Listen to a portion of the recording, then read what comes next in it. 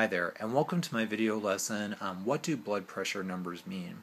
So, have you ever wondered when you go to the doctor's office and they measure your blood pressure, what those numbers actually mean? So, let's start with an orientation to the device that they use, which we're going to have to say together now because it's quite a mouthful. Sphygmomanometer, or breaking it down, sphygmomanometer. So, this is a very standard device, sphygmomanometer,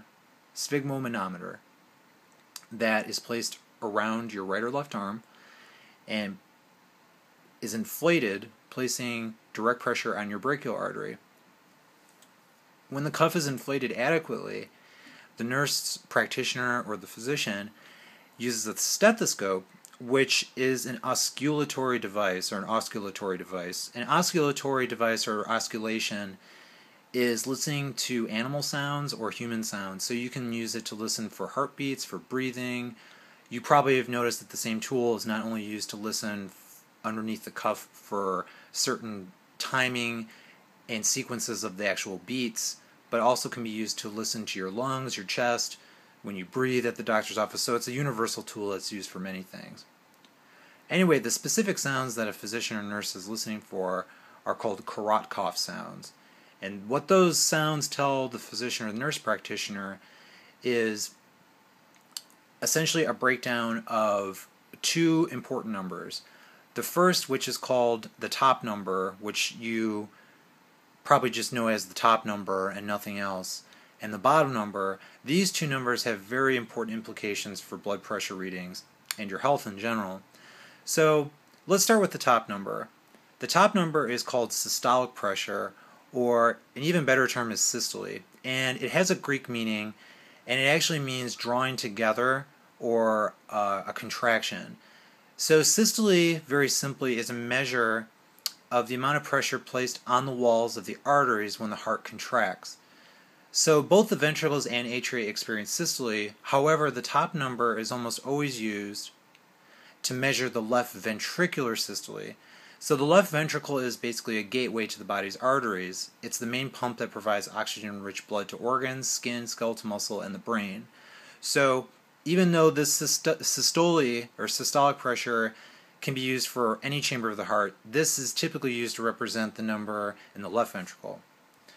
So the bottom number, or diastole, is a one that a lot of people usually ignore for some reason. Well, not ignore, but they place secondary to systole, probably because of the order.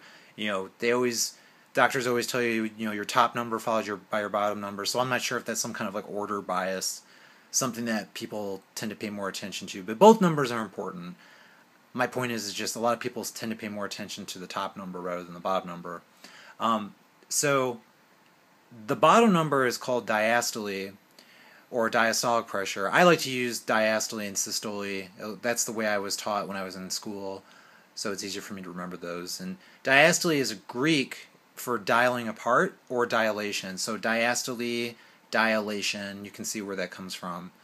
So this number actually represents the pressure of the heart between contractions, or before systole, or even simpler, when the chambers of the heart are actually relaxing. So when chambers of the heart have pushed blood out, for instance, when heart enters the atrium, the right atrium, and it actually leaves, the time that it's actually resting or relaxing before blood comes back to fill it up again is diastole. So that's essentially what I wanted to accomplish in this video today. I didn't want to explain too much what can affect these two different variables.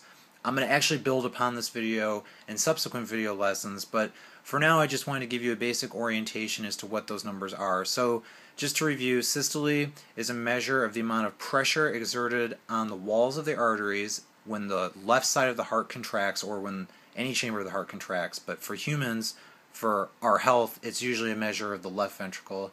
And the bottom number, diastole, which means dilation, is the relaxation periods of the chambers of the heart. So your physician uses a bunch of tools to figure this out, using a sphygmomanometer and a stethoscope to listen for osculation sounds or osculatory sounds, or an osculatory device. So I hope this helps shed some light on what those numbers actually mean, and I will be posting a video soon about different things that can affect these numbers and what that could actually mean for your health in the long run. Thank you.